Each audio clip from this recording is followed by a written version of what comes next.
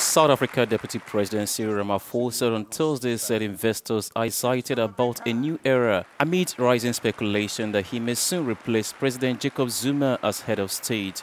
I think we're going back home filled with a great deal of confidence, that the international investing community has in us. They have demonstrated that South Africa is still an important destination for investment. Ramaphosa succeeded Zuma as the head of the ruling African National Congress last month, and there have since been increasing calls from within the party for Zuma to be forced out. Positive thing about all this state capture process is that, one, we are now going to go to the depths of what corruption has been taking place in our state-owned enterprises. I think that is a huge plus. Two, we've got an independent judge who's going to look at all this.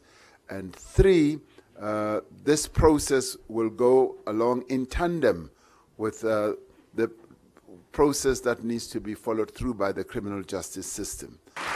Zuma became president in 2009 and is set to serve until his second term ends next year. But the ruling African National Congress says it is deciding whether to cut short his tenure in favor of Ramaphosa.